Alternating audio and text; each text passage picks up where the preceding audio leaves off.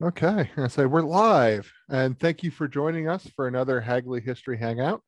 My name is Ben Spohn, oral historian at the Center for the History of Business, Technology, and Society at the Hagley Museum and Library in Wilmington, Delaware.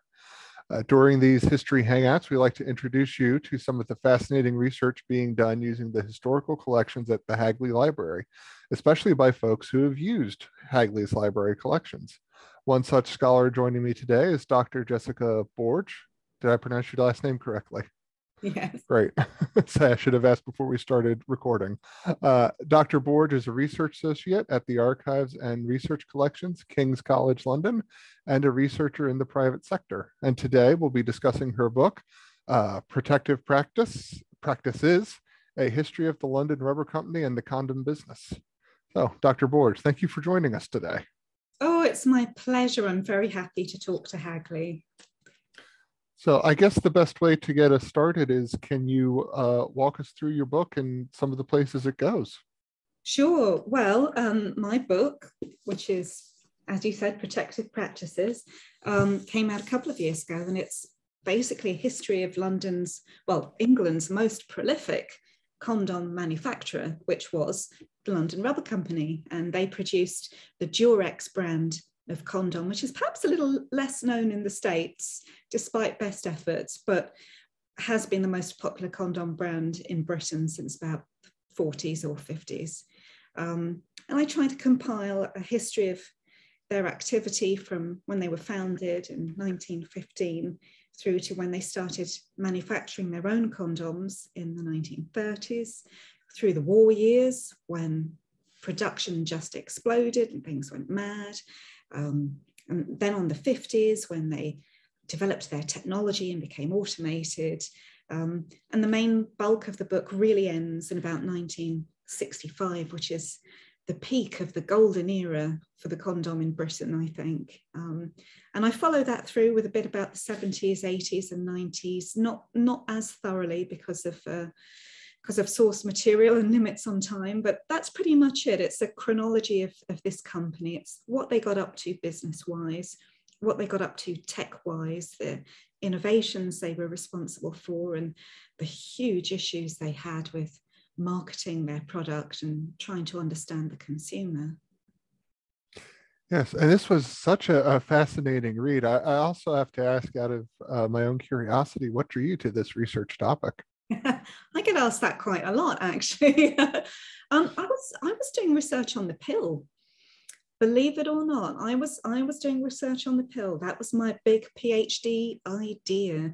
So the Wellcome Library in London, which I'm sure you know, has a really good collection of advertising. So pharmaceutical, doctors, medical advertising for the pill in the 60s. No one had really worked on it. So I came up with a PhD proposal to basically look at the advertising. It was a bit thin on the ground, my proposal, if I'm perfectly honest with you, but I knew there was something in there. And I spent a few months getting to know all of the different companies who were involved in making and selling the pill in Britain in the early 60s, what all the different nuances between the different types of pill they did and their different strategies for marketing them. This particular pill kept popping up called Feminor, and Feminor was made by the London Rubber Company. And I knew that the London Rubber Company made Durex condoms because I'd looked at them briefly before. I couldn't find any material, but I just, every time I went in there to look at those pamphlets and booklets and things, I thought, why would a condom company make a contraceptive pill? It makes no sense to me. And then that was it. I was like a dog with a bone. I wouldn't let go of it. And I changed the whole project. I wanted to know what this company was doing, who they were. There was just no information. I thought, that's it. It's my job to find out. So that's what I did. Yeah, the whole tone of the project completely changed after that. And it became, I guess you would call it a business history, but also driven by an investigation of public relations and media and all of the cultural problems they had around selling the idea of their product. So it started with the pill and worked its way backwards. Yeah, pretty much. Seems to work out fine. Yeah, absolutely. And one of the things you mentioned as having been a research challenge as you were grappling with primary sources is that the London Rubber Company doesn't have its own proper archive anywhere. Well, I mean, it may do and it may not. And this is something that I should have said at the beginning, really. I mean, one of the reasons there hasn't been a book on the London Rubber Company is because if there is an archive, nobody can get to it. So the current owners of the Durex brand, I mean, the London Rubber Company is just a holding company now. It's not a real business now. So it's really the Durex brand name, which is owned by Reckitt Benckiser. And they have a private archive up in the north of England. And I have not been able to ascertain one way or another, even through my contacts, whether there is an archive of the London Rubber Company and whether anyone has access to it. I suspect that they don't have that much material. I don't think that there is an archive of the London Rubber Company, but there is no big collection of material in one place. So I've spent years chasing around, drawing bits together, trying to assemble a narrative from as disparate sources as I can think of. And I don't think it's worked out too badly, actually. I think I've got a pretty cogent narrative. There are definitely gaps. There are definitely holes. But I think I've been able to draw it together pretty well. And of course, Hagley was a really important part of that for my work. What sort of materials did you find at Hagley? Well, it was the Ernest Dicta archive. So I didn't know for certain, I did not know for certain that Dicta ever had anything to do with the London Rubber Company. But I had a hunch. There's a book, The Persuasion Industry, from the 60s.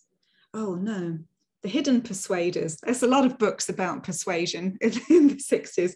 I think it was The Hidden Persuaders. Well, anyway, it was one of those books. There's just a throwaway line in it about how a London contraceptive company was unhappy with some market research that it had, and it didn't elaborate any more than that. And I had heard of Dicta, and I thought, I wonder.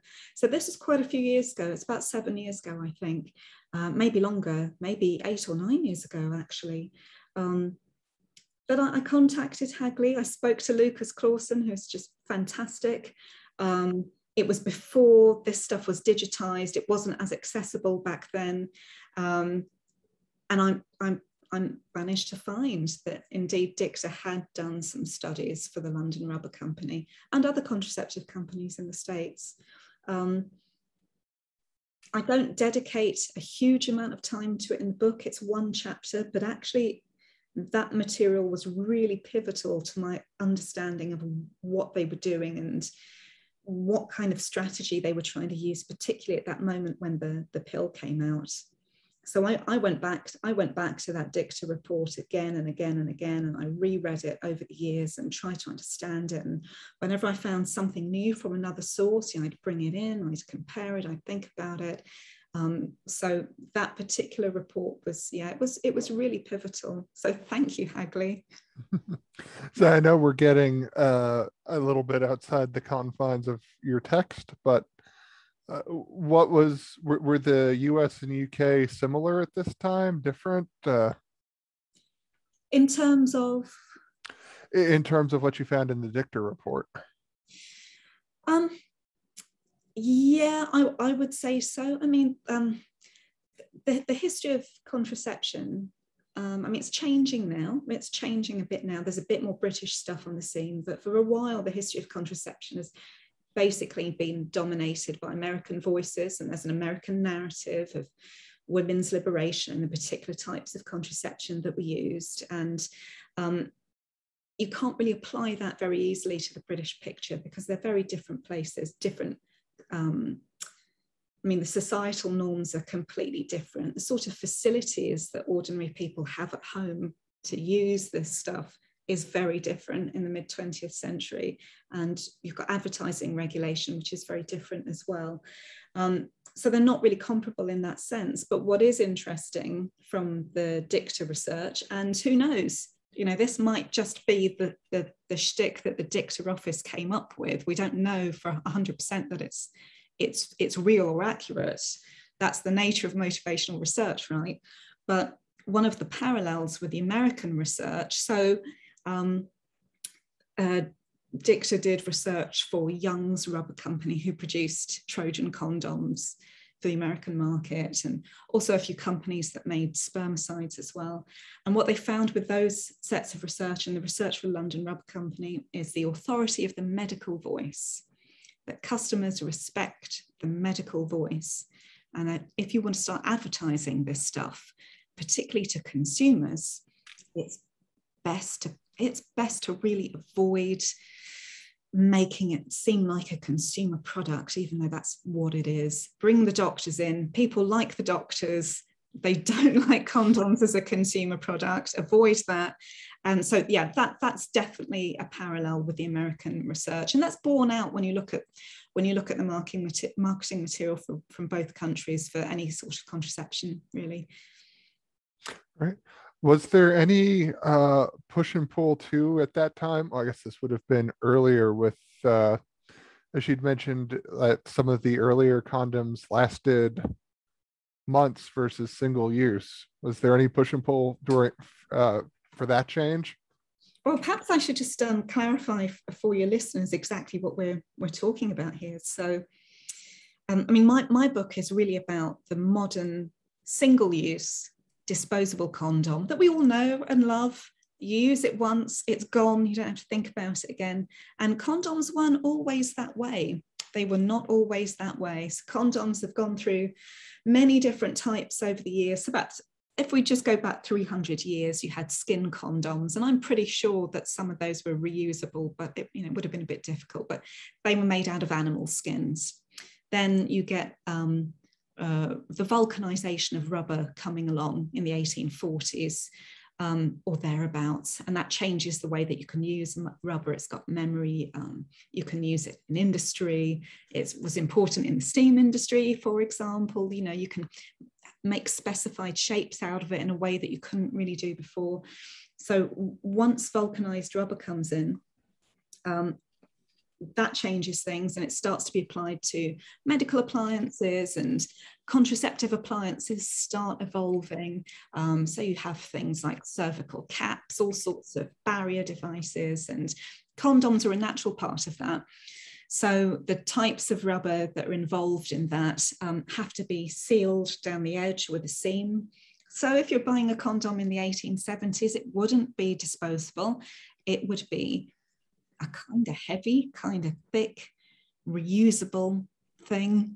Not very nice. The rubber improves a little bit when you get into the 20th century, but you're still dealing with quite a thick, heavy, reusable thing. And it's not really till the 20s, 30s, 40s that gradually the disposable condom comes in.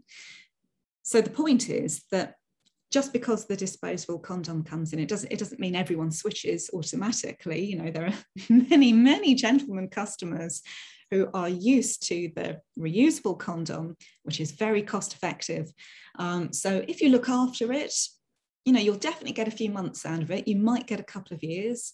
You've got to tend to it. You've got to powder it when you've used it. You've got to lay it out in a little box afterwards, and you've basically got to take care of it, make sure it doesn't perish, doesn't get too exposed to oxygen.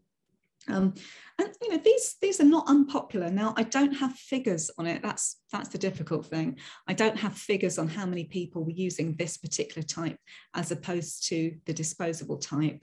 But the reusable condom that Durex made was phased out in about 64, 65, something like that. They phased it out. And why wouldn't you? That's impressive that they lasted that long. Well, I mean, I think the thing is, Ben, you know, with the history of contraception, we've kind of been fed a bit of a narrative, particularly when it comes to the pill. And the narrative that we've been fed is that people have just been sitting around waiting for the technology to change everything. And as soon as the technology changes everything, people are liberated. And you certainly get that with a lot of writing about the contraceptive pill. And the reality is that when you look at how people shift their habits, it's not only generational, but a lot of it is generational. I mean, certainly with the oral contraceptive pill in the UK, people just didn't change their habits overnight. You know, it wasn't till 74, 75 that the pill overtook the condom. With a new generation coming in that's a bit more receptive to new techniques, new things, having sex more with more people, that's when you see the shifts alongside the technology. So I reckon there were just a lot of gentlemen out there in Britain who had been using the reusable condom for years and didn't know any better and were very happy with it. And the pre-lubricated condom only came in 57. So yeah, that's not much of an overlap, but yeah, I guess it must have been in demand if they were supplying it. But it's just really in your interests to get people into a bigger turnover of condom use, isn't it? I mean, estimates from Ernest Dicta Associates, which was what the British Dicta firm was called, estimates in about 1961 were that the average man was having sex 90 times a year. So he could be having sex 90 times a year with one condom or with 90 condoms, possibly more. You know, so what would you choose as a business? Right. Yeah. So more. Well, let's talk about another difficult thing with this business, which is selling and advertising. Oh, it was so difficult. What do you want to know? What are you willing to share? It's all in the book, Ben. It's all in the book. There's so many things going on. So the first thing to say is that in America, advertising condoms was really different. So you couldn't advertise contraceptives as consumer products in the States, but you could get away with marketing condoms because condoms were considered to be a prophylactic disease prevention, right? So that put them squarely in the realm of a medical device. So that's the situation in the States. In the UK, we considered that it wasn't proven that the condom did have prophylactic properties. That wasn't really established with any firmness in the 20s, 30s, 40s, 50s, 60s. It was known to have some protective qualities, but it wasn't proved. It wasn't considered to be fail-safe. So there was actually a law that said that you couldn't advertise medical devices for the prevention of venereal diseases because there were no known preventives in the early part of the 20th century. And condoms fell into that category. So what that meant was that in the UK, condoms were marketed as family planning devices, which they could not be in the States. And in the States, the absolute reverse was true. So in the States, you could only advertise them as for the prevention of disease, which is what it says on the packets when you look at vintage condoms. You couldn't do that in the UK. You couldn't do that.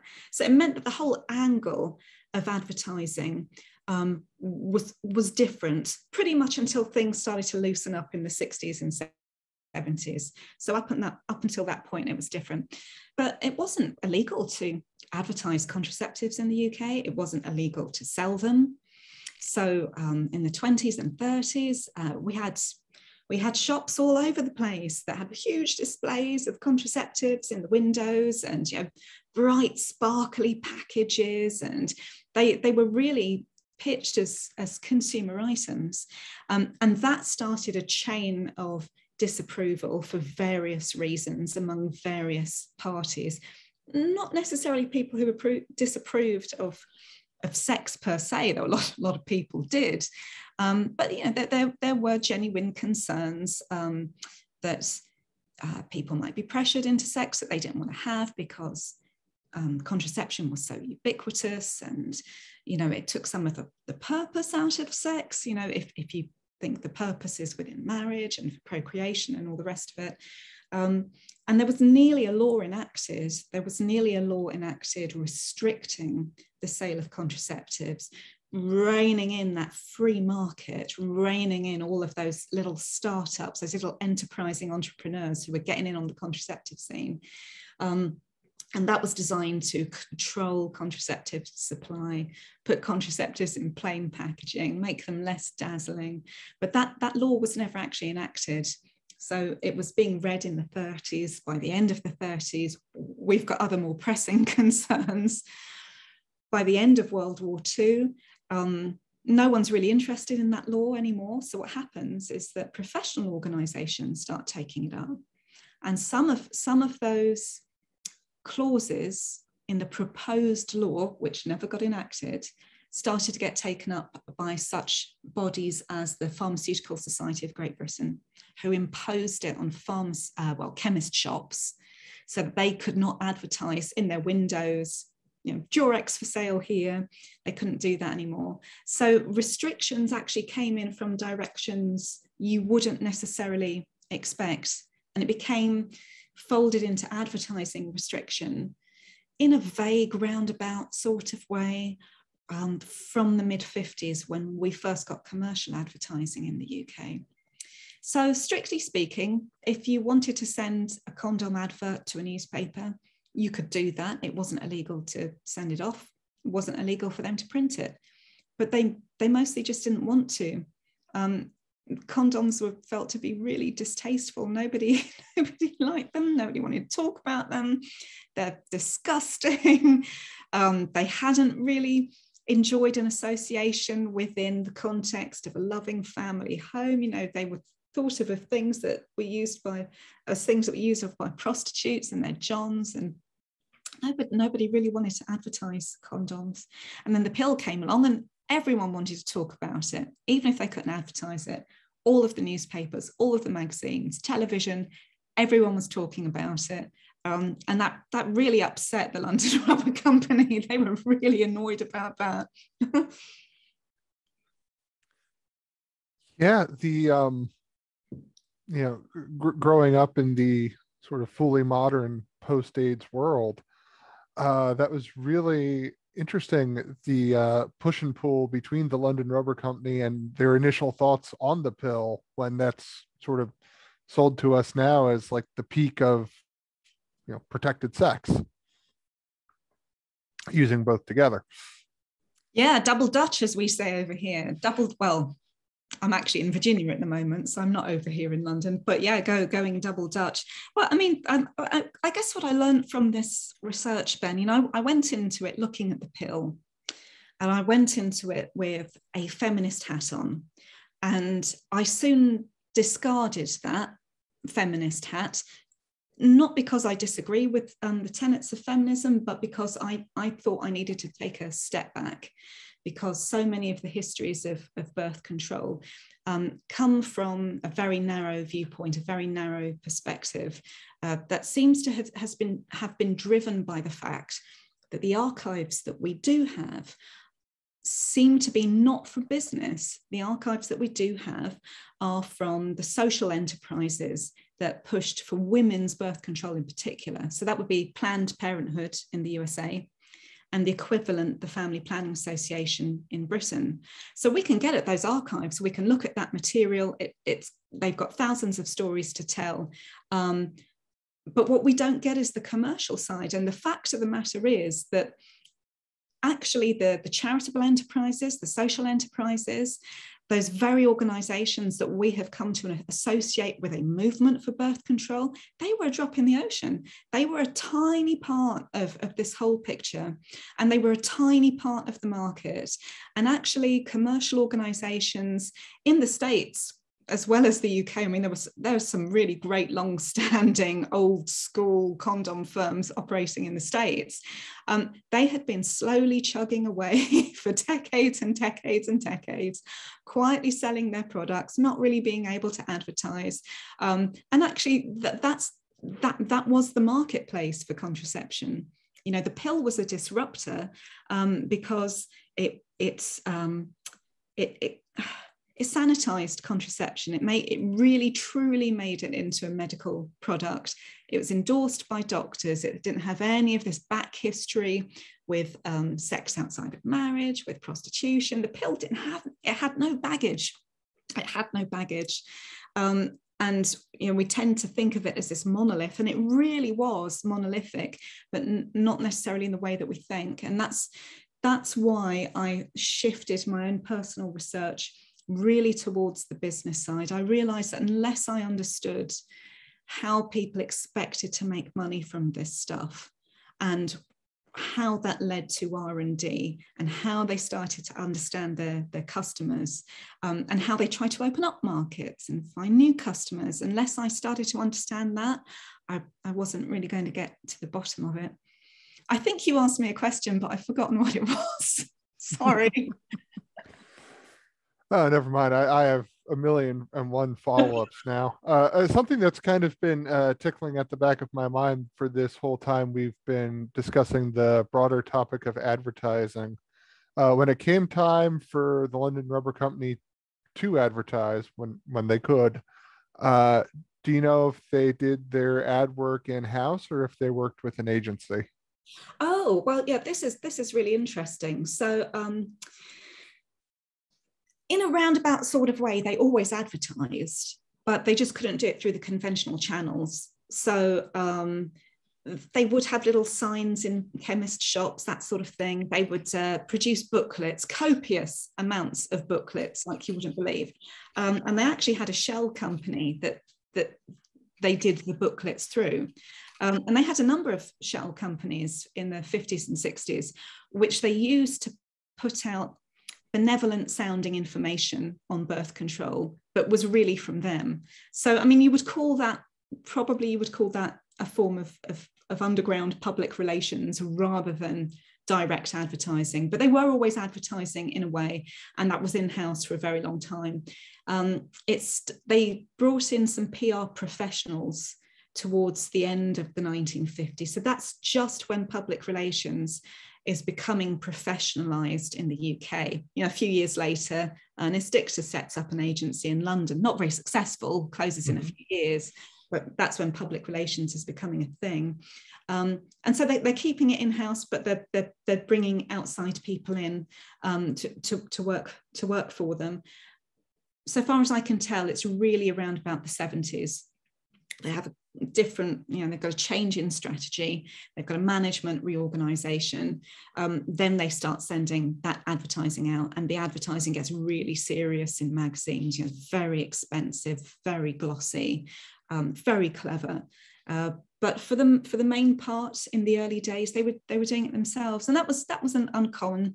They had what was called, propaganda departments, which most small businesses did.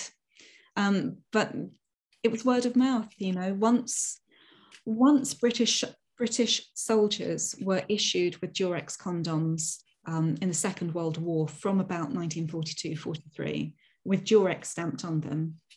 I mean, that was all the advertising you need, really, in many ways, because that became synonymous with the condom. And as we know, condom users don't change their brands very often.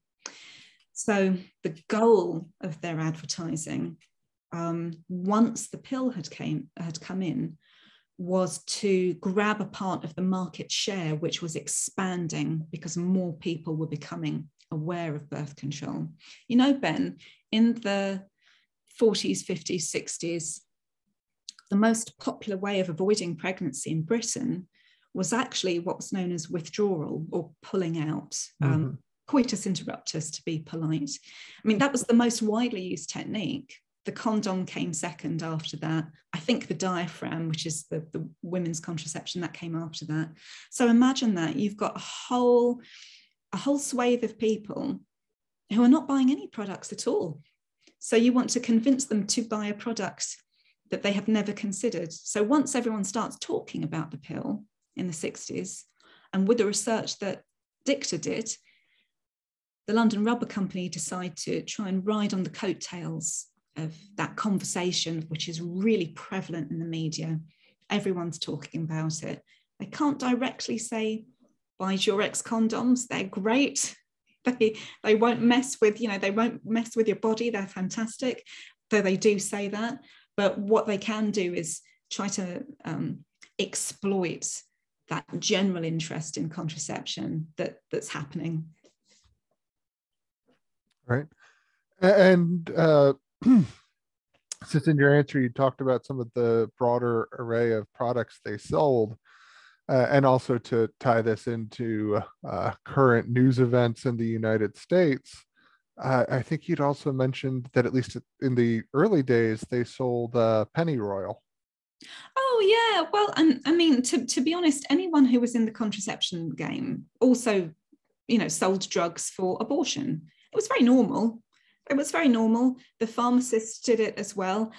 You couldn't call them drugs for abortion, but we now know that's what was meant when they said pennyroyal. Whether it contains specific chemicals or not, it's difficult to know. But you just go through some of the catalogues with a fine-toothed comb, and you can find them hiding away at the back. Of course, it was not legal, but you would sell them under the guise of something else, like a regulator, something like that. I think that was common in the States as well.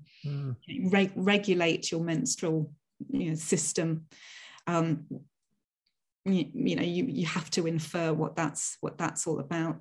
But funnily enough, I think, the London Rubber Company's position on abortion is a bit difficult to ascertain, but they did express one in the 1960s. And they were actually a really family-oriented firm. Now, that doesn't necessarily mean you're against abortion, of course, but they were really family-oriented. By that time, they were putting out lots of educational booklets with pictures of happy families. Even members of the company and their own families and their own babies were used in films that the London Rubber Company was making, because they had to have this family planning angle, and they couldn't have a disease prevention angle, which they didn't really want to touch until the 80s anyway. That was the way they went. It was all about family. So the idea to them of, I guess, supporting abortion, it wouldn't really have been congruent. But that's just me speculating. What I do know is that they put out an academic article by a British academic called John Peel, who was on the books. So we didn't know that until recently. We looked at his papers from the 1960s, and we used those as our main source for what was going on in contraception at the time. Those papers were written under the auspices of the London Rubber Company. He was on the payroll, and he put out a paper about how the pill would likely increase incidences of abortion. So he didn't really say that abortion is terrible, but it was sort of inferred that it was undesirable, and that this particular technique of birth control, because it was imperfect in the early 1960s, which was a line that they got from the dicta research, just say it's in development. It's not, we haven't completed research on it yet. People are being experimented on, basically. So he was inferring that undesirable abortion was more likely when contraceptive users used the pill, because they didn't know what was going on until the end of the month. And of course, with condom, pretty quickly if it's done its job or not. And that, it's a bit of a thin argument, but that was an argument that they put out. Whether that's really reflective of the internal dynamics within the company, that's debatable, but that's definitely something they put out. You really need to get in on these conversations wherever they're happening when you've got a product like the condom, because no one wants to touch it. It's really, no one wants to touch it. It has been likened to advertising napalm, toilet paper, funeral services, condoms. These are all equated in that period of being the same kind of thing. They're unmentionable in advertising terms. So irrespective of whether you agree or disagree with something really controversial that's going on, if you can just name check yourself as having some sort of position on it, then at least, you get some airtime. It's a difficult situation. Yeah, I say it sounds like a very difficult needle to thread. Yeah. But you know, they were really successful for a long time. Right. That's still the #1 brand in Britain, Durex. Yeah. And eventually they do get around to attempting a pill. They didn't last very long. No. Oh, it was so short-lived. It's very sweet, really. So at the beginning of the pill came out in 1960, I think, in the States. In the UK, it came out in 1961. I think it was January 1961. Now, that doesn't mean you could just buy it in 1961. First, it's available on private prescription. Then it's available through the National Health Service, only in very specific circumstances. You have to be married, you have to have kids already, that sort of thing. Then it becomes available through the charitable agencies, so the Family Planning Association, which is the equivalent of Planned Parenthood in the USA. And then by about 1962, it's a bit more widely advertised among doctors. Different types of pills start coming in. So that is to say, different brands with slightly different formulations. They might be aimed at the younger user or the more mature user, and they're still experimenting with the balance of estrogen and progesterone at that time. So between 1961, 1965, you actually get loads and loads of different brands of birth control pill in the UK. So the London Rubber Company, towards the end of the 1950s, which is when the pill development is really coming to a close and they're getting ready to market it, the London Rubber Company is watching with interest, and they hear about the pill, I think in about 58 or 59. I'd have to check the book, but it's towards the end of the 1950s. So they're getting wind of it and they're trying to get information about it, but it's quite difficult. So in the UK, the main distributor and regulator of the pill was not a government agency. It was the charitable organisation, Family Planning Association. They were the ones who were really in charge of the pill in the UK for quite a long time. And they were not friends with the London Rubber Company. They did not get on. The London Rubber Company was always trying to use them. You know, it was trying to piggyback on their good name to sell its own product. It gave them loads of freebies. It supplied them with loads of resource. It lent them their own PR man for about a year. That didn't go very well, but it was always lending resource to the Family Planning Association in order to ingratiate itself with them so that it could benefit from their good name and this family-friendly framing they wanted to give the condom. So when the Family Planning Association starts to be a bit more public about the fact that it's got this pill in the pipeline and it's coming and we're going to be in charge of it, they almost get a kind of independence from the London Rubber Company in a way, because London Rubber cannot touch this. They're not a pharmaceutical firm.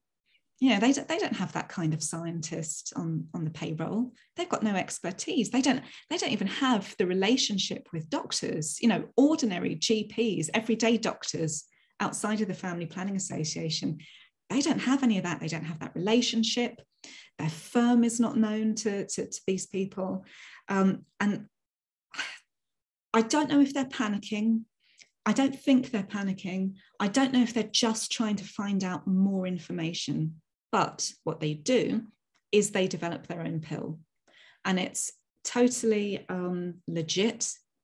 It's tested. They set up a little family planning clinic of their own, very prestigious address near Harley Street. They publish scientific papers on their pill. They market it, and they do everything that they're supposed to do until the Family Planning Association kind of blocks it, basically. But I don't think they ever wanted it to be successful, because in a market like that, to just come in having never produced a medicine and trying to do that and thinking you're going to get ahead, I just don't think it's likely. I think that they started this whole pill project so that they could get on the inside of what was going on, so that they could understand it better, so that the Family Planning Association would actually have to listen to them, because it was the Family Planning Association who would have to give their pill the stamp of approval before it could. Before they could they could officially market it, but without the Family Planning Association's approval, that would be really difficult. They were the de facto regulators at the time. So that's why I think they brought it out. And I think it was all part of their research into trying to understand this new market, these new consumers, this whole market of ladies that they hadn't had a great deal to do with in the past. But they had been selling diaphragms since the 30s. But yeah, I mean, what do you think? You've had a look at the book. Do you think that adds up? Do you think there's something else going on there? Yeah, I'm going to have to ask a really naive American question about this. Hearing all of this talk about drugs and pills and regulation and who gives people pills and whose stamp of approval goes where, how big of a role does the NHS have in this? Well, not much at that time, actually. The NHS doesn't really have a role to play in the regulation of pharmaceuticals until the end of the 1960s, beginning of the 1970s. So, there are certain restrictions that the NHS can't really buy the most expensive drugs. It's always trying to get stuff that's off patent, and that causes all sorts of problems. These are the nascent years of the NHS. I mean, just think about thalidomide. Thalidomide scandal, which is happening at this time. So far as I'm aware, it affects the UK much, much more badly than the US because it was reined in by the FDA in the US. That didn't happen in the UK.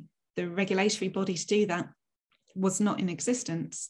It wasn't until you got all of those babies born that it became clear that there was a problem. So with the pill, really because there was no body to regulate contraceptives specifically, and we're thinking about this in terms of a contraceptive, not just a pharmaceutical, but because it's a contraceptive, the Family Planning Association, they take the reins. They've been doing their own form of regulation for decades.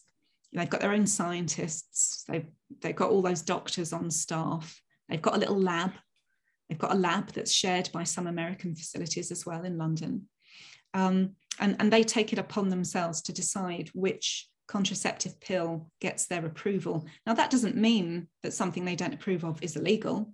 Mm-hmm. That doesn't mean that something they don't approve of can't be sold. We do have the Pharmaceutical Society of Great Britain that does some regulation on how medicines can be advertised and sold, and you have to jump through certain hoops. Obviously, you have to do clinical trials, that sort of thing. But the regulations are nowhere near as tight as it is today. And the Family Planning Association say it's contraception. We've helped develop it, by the way. They helped develop it in Britain. So we are going to be the arbiters on this. And then another thing I have to ask about the company at this time, why do they get into the photo development? Oh, photo development. Yeah, this is so for the benefit of your listeners, the downfall of the London Rubber Company, the surprising and completely unexpected downfall came about through color photographic processing in the early 90s. That's how the company folded, basically. In the 1960s, they had a management reorganization. So up until, 59, 60, 61, they're pretty much a contraceptives house, right? So condoms are their biggest product. And that's really because once you're tooled up, once you've got it all set up, they've got all this lovely patented in-house machinery designed by a Polish chemist called Lucien Landau, beautiful automated equipment. Once you're set up, you can make that stuff really cheap and you can sell it at a really high margin. So they are primarily a contraceptive house. Condoms are their main product. They're also selling things like spermicide creams and diaphragms for women's use. And the diaphragms are really just a device to ingratiate themselves with the Family Planning Association and the women's market. But the point is, up till about 1960, they're a contraceptive house. Then they have a management reorganization. And like loads of other companies in Britain, the 60s is a period of sort of big booming business for the UK. It's really boom time for manufacturing. they decide to diversify. And with the pill on the horizon, it's quite wise, really, because you don't know which way it's going to go at the beginning of the 1960s. You know, you might get an effect like thalidomide in a few years. You just don't know. So at the beginning of the 60s, they diversify. And by about 65, 66, 67, they're really starting to get into other stuff. So some of the stuff that they got into was they had irradiation plants. They were pioneers in surgical gloves. Rubber gloves were one of their important products, but disposable surgical gloves, those were new. So they were doing that at the beginning of the 70s, end of the 60s. They got into irradiation plants, disposable underwear. That's one of my favorites. My other favorite is wine. They got into wine. Being able to buy wine just as a normal person for a normal meal in Britain was unusual in the 60s. And they got into wine supermarkets. They even had their own cocktail bar at one point. They bought a brush firm that made brushes. So they got into brushes and molded plastics and all sorts of mad stuff. And they also got into photo processing. So that was at the beginning of the 70s. So through the 70s and the 80s, they got into some wild stuff, pottery. That did not work out well at all. But all the time that they're getting into other products, their reliance on the condoms starts to go down. So the condom becomes their business is growing, and the proportion of that business that's taken up by the condom gets smaller and smaller and smaller. So when you hit the AIDS crisis in the 80s, I mean, to be very cynical, for condom manufacturers, it's boom time, right? They're suddenly allowed to advertise on television, which they'd never been allowed to do. There's all these competitors in the marketplace, again, very cynical, but all these competitors spring up because they can advertise. And at that time, they don't really expand the condom part of the business as much as you would imagine they would. So it's very steady, it's going along very nicely, but by the time you get to the 1990s, they're putting their eggs in different baskets, and they're thinking photo processing. Yeah, people love photographs. They like photographing themselves and their families. It's great. And they put a huge investment into this. And they start to develop these, 1 hour processing labs up and down the country, which I'm sure you had in the States, a decade or 15 years maybe before we did. But they got into it in a big way. But in the early 90s, you get this huge economic recession. So at first I thought, oh yes, digital photography, that's what would have done it. But it wasn't. People didn't want to photograph themselves anymore. People weren't happy. They didn't have any money. They weren't going on nice holidays. They weren't throwing nice parties that they wanted to remember because everyone was miserable. And the bottom just totally fell out of the photographic market for a few years. And that's what did it. It didn't instantly kill London Rubber, but over the next 10 years, it died a slow death because of those few years. It was devastating for them. But as to why they got into it in the first place, I guess it was just a growth industry in the early 70s. Much cheaper automatic cameras were coming in. People were having a great time, not for the whole of the 70s, but there was a heat wave in 1976. Everyone was taking photos, having a fabulous time, and it was a logical market to get into. I know we're fast approaching our time here today, but I think this would not be a complete conversation, at least in terms of my agenda for today. I don't know about yours. If we didn't talk a little bit about Lucien Landau. I love that man. I had the privilege of rediscovering Lucien Landau, who invented the technology behind the Durex condom. And no one really knew about him until recently.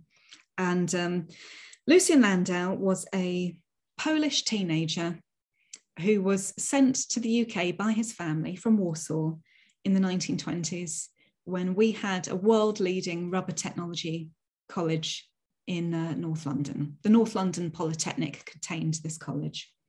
And his family were in the cosmetics and soap business. And you could see that rubber was fast becoming a part of that, sort of beauty devices and sponges, that sort of thing. So he was very young, and they sent him over to get his education in rubber technology with the idea that he would go back to Warsaw, take all of that knowledge back to the family business, invest it in the family business, develop new products for them. But he loved London. He had never really had that freedom before. I mean, he was not a sociable or pleasant man from what I can tell. I think he was quite a grumpy chap, but he was very taken with London. He loved to wander the streets. He loved to look in shop windows. It was a different life for him, and he wanted to stay. So he tried to come up with a business idea, and, you know, he came up with some rubber oriented business ideas. But at one stage, Pirelli, the firm Pirelli, sends some latex samples over to his college for the students to mess about with, see what they come up with. And he has an idea. And I'm sure you can guess what that idea was. And he starts making inquiries with some of the local chemist shops. And one of those chemists, the guy who runs, not an actual chemist, but a proprietor of a chemist shop, puts him onto his supplier, this guy called Lionel Jackson. And he runs the London Rubber Company. It's his company. But all they're doing is importing. When Lucien Landau comes on the scene and he's, I'm a rubber technologist, I'm a chemist, I can develop this stuff for you. Lionel Jackson gives him money, sets him up in a factory in Hackney in North London, and they start to develop their own condoms. So they stop importing them. They don't need the American ones anymore. They're going to make them themselves. They're going to make them in-house. And Lucien Landau, over the years, particularly in the run-up to the war and just after the war, he develops this beautiful automated technology. I mean, there's videos of it online, and it's like poetry. And of course you had that in America, but it was patented. You know, London Rubber didn't want to buy anybody else's technology. So he designed it all in-house, all himself. By the 50s, they're fully automated. But Lucien Landau's really unhappy. He's really unhappy. Lionel Jackson, who was his friend, they got on really well. He died in the 30s when he was really young. His family takes over. Lucien Landau cannot stand them. He absolutely despises the Jackson family, doesn't like them at all. Things flare up. There are a few disagreements. And in 1950, he says, that's it, I'm leaving. He turns his back on London Rubber. He never goes back, and he becomes a psychic. And he starts channeling the dead, including his dead girlfriend. And he becomes, I know, it's very sad, actually. It's quite tragic. She was a switchboard operator at London Rubber, and it was a scandal. And she killed herself, unfortunately, and he was devastated. And in his grief, he seeks comfort and solace, and he starts to channel her. And he's got money. He's got all these expertise. He's used as a consultant by other people, but he leaves condoms behind, and he's got a new life in the world of psychical research and the Society of Psychical Research. And after a few decades, he goes to live on the Isle of Man, which is a remote part of the United Kingdom. He gets into whiskey at some point, starts distilling whiskey. I haven't looked into that too much, but I should. And he's this wonderful, grumpy, unknown character who was a complete genius, didn't ingratiate himself with many people in the business, and then with all of his earnings went off and formed a whole new life and never looked back. So something else that I like to ask everybody who I interview for this, yes, so much archival work goes into putting together a book. Was there anything especially interesting, whether that's humorous, strange, or just a human interest story that you found in the archive that did not make it into the book that you'd like to share?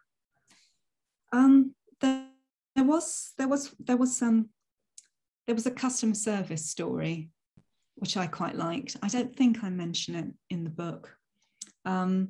I've looked through many archives, many papers, and the records of the Family Planning Association contain a lot of letters from people who were their clients, and they sold condoms mail order. And there was a series of correspondence from a missionary, a British missionary in Africa, who was very upset because his London Rubber Company condom had failed, and it had resulted in his wife's pregnancy, which was an unwanted pregnancy. That's not really very amusing. It's not funny at all. But he did send the product back. And that bit I find very interesting. And there's a whole correspondence about this. So he writes to the Family Planning Association and complains. They say, we're going to forward this to our supplier. We're not dealing with it. So they forward it to their supplier, London Rubber. London Rubber, somebody quite high up, actually, the managing director, Angus Reid, who seems to deal with a lot of these complaints personally, he says, send it to us and we'll have a look at it. So he does.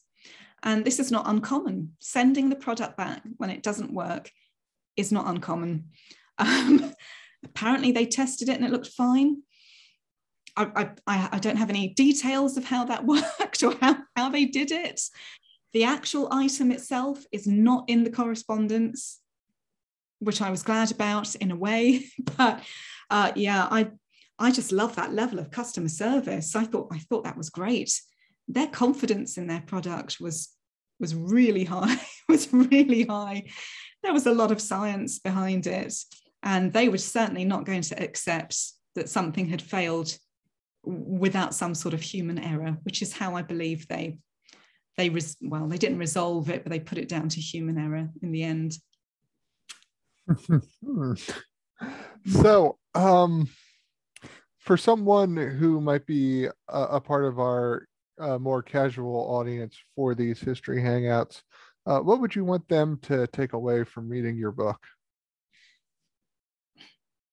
I guess the one takeaway I would want to give any reader, whether they're a casual reader, someone who's just interested, or whether they're, a hardcore researcher who's written books on this stuff themselves, is that this is the whole issue of contraception, birth control. You can put abortion in that as well. It is not one-dimensional. You will hear the political arguments again and again, and they are a tiny part of the story. It's a very, very complicated picture, and it's not just complicated on the basis of human emotions or morality or religion or ethics. Those things all come into it, but sometimes you can explain things by very, very cold commercial realities.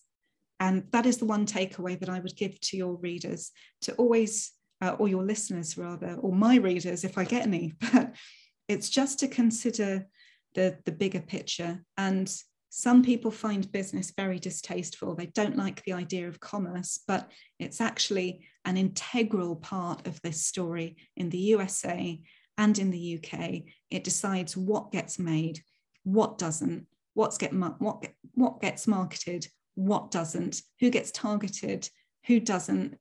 And the political activists that you will hear the most from often have the least to do with the development of this stuff. That would be my takeaway. Well, thank you for that. And I would encourage anyone who's interested to go out and pick up their own copy. Here it is. It's got a lovely cover and great pictures. And here's mine. And yes, yes, those pictures are great. I don't want to tell them about them. I want to encourage everybody to go get the book. Good pictures, really good pictures. All right. So if I might take a moment again to speak to our audience. If you'd like more Hagley History Hangouts and more information on the Center for the History of Business, Technology, and Society at the Hagley Museum and Library, then join us online. You can visit us at hagley.org. That's hagley.org. And thank you for joining us today. And thank you for sitting down to be interviewed today. It's my pleasure, Ben. All right.